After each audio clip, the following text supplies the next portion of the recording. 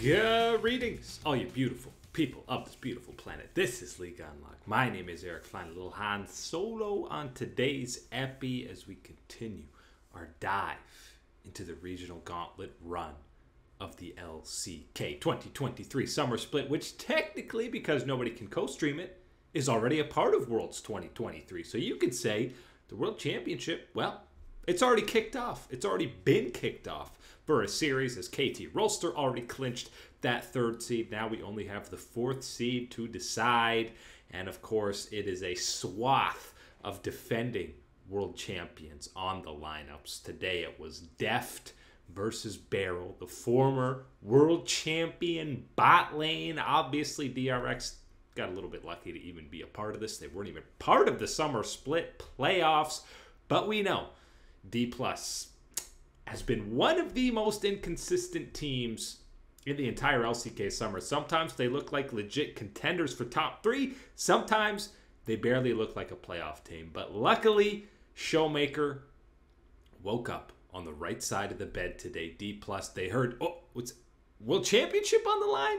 Okay, well then we'll take things a little bit seriously because they were ready to go from the get-go in this series, starting with that first matchup where, okay, they gave over the Aatrox to Rascal, and it didn't really matter because, as I mentioned, Showmaker all business today. A couple of Silas games to start things off. It was the Alistar ulti. He was stealing time and time again in this first game. Deft goes untouched in most of the fights in this set. They had the Xayah Rakan combo. It was Kellen who was starting the series. Obviously, we've seen both Kellen and Bible get some starts throughout the Summer Split, but Kellen looked pretty decent. Everybody looked on the same page in this first game, which is something we have not seen out of D+.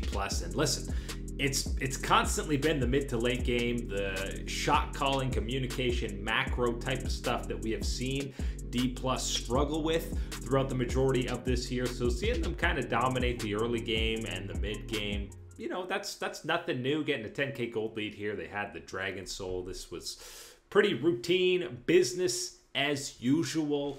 The second game in this series, there was a little bit more pushback out of DRX. An absolutely disgusting Silas game for Showmaker in terms of the ultis. He could steal. You got Nocturne, Malphite, Azir, Leona, but it was mostly the Malphite one that he was stealing in this matchup. Deft is the lone damage source of Belios. You heard Wolf and Atlas both talking about it here, but he's unable to be killed here. Showmaker gonna survive with the beautiful Zanyas as the cleanup crew for DRX. Padak, he had a rough game 2 and 3. I mean, Showmaker, what are you supposed to do there? The Flash Malphite ulti stolen from the Silas. He had way better Malphite ultis than Rascal across this entire game. It was basically just a highlight reel of those unstoppable forces out of Showmaker. I mean, another soul goes over to D+. This one took a little bit longer, but there still didn't need to really be any huge macro decisions out of D+. It was just kind of stomping, steamrolling their way through team fight after team fight, and they looked pretty good doing it.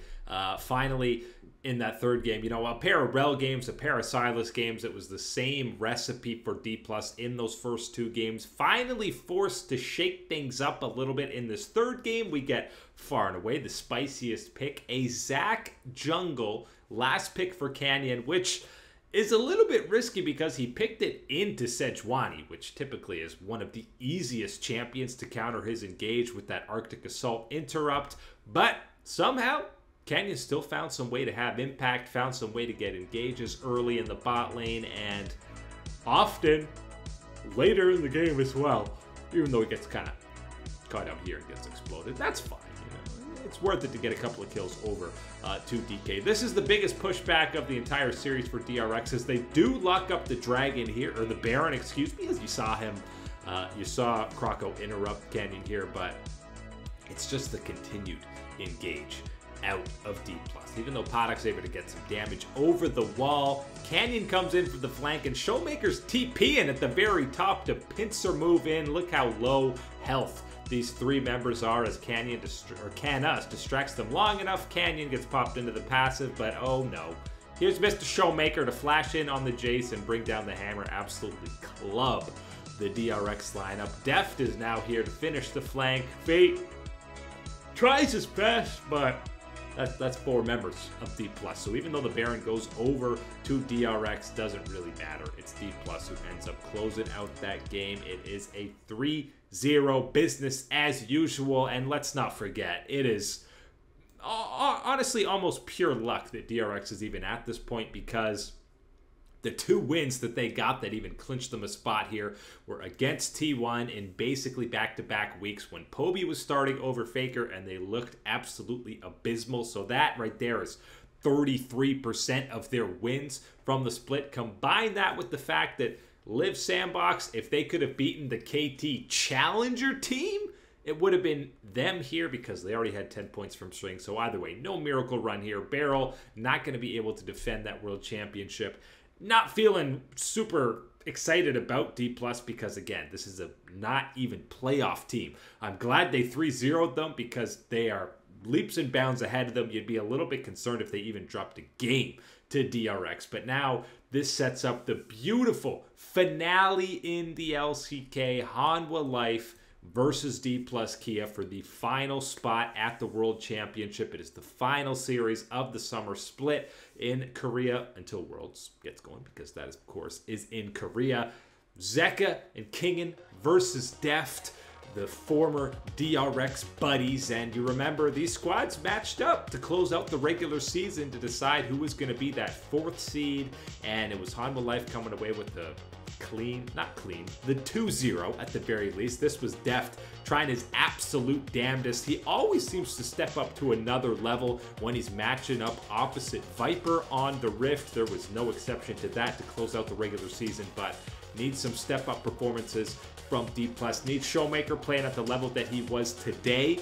Hanwha Life probably should be favorites heading into this, but absolutely, I don't think it's an upset going either way, whoever wins this series. I just hope, I pray that it's a competitive series, that we're actually feeling good about whichever team, competitive and at a high level, so that we're feeling good about whichever team gets through as that 4th seed, and not kind of laughing like, oh boy, the LCK 4th seed looks a little bit rough. Obviously, both these squads have talent across the board where you would be, the potential is there for them to make some noise at the World Championship. All we hope is that both teams are playing at a high level as we head to Worlds 2023, but that's going to be the final series from the LCK. Can't wait to see it. The rivalries are already there, of course, with so many former teammates, but that is it today for League Unlocked. My name is Eric. You people stay beautiful, and thank you for watching, as always.